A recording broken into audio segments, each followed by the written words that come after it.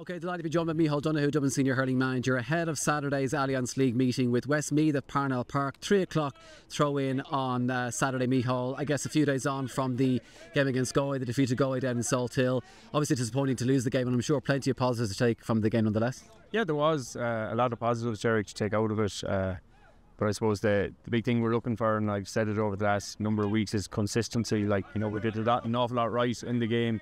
But it's just trying to sustain it for longer periods in it. And as I said, the league concludes now at the weekend against Westmeath, but it's a home game and a game we're looking forward to. From the point of view of, obviously, it's the second game in a row that you had the likes of Donald available, Danny available, Ronan Hayes, Chris Crummy as well back. Their second game, obviously Limerick and again Galway as well. How important has it been to have them back, not only from the point of match fitness, but also back on the training pitch over the past few weeks as well? I'm sure that's very important to yourselves. Yeah, really important, but equally, they're huge characters in the group and leaders in the group, so it's great to have them back on the pitch. And as you said, it's really important now that we get game time into them. They've now 2 games under the belt, and it's important now over the next few weeks that we stay pushing with them. Likewise, we've a few lads still to come back from injury, so as we said, it's just to get everyone up to the same level over the next couple of weeks and hopefully have them all available by championship. Yeah, from the point of view of a few of the injuries, the likes of Owen O'Donnell obviously has missed most of the whole league. Paddy Doyle, Alex Considine as well.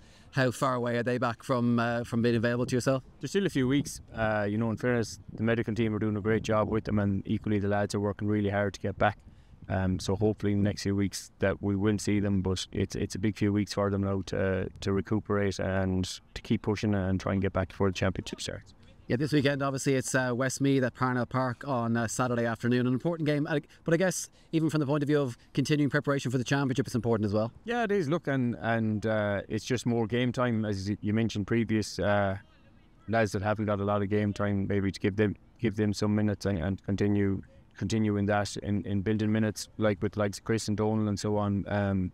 So look, it's a home game. We'll be treating it, with the respect that it deserves. We know Westmeath have done really well in the league and have had good results. So we know they're going to be coming for it. So we just have to be prepared for that. And as I said, we look forward to it.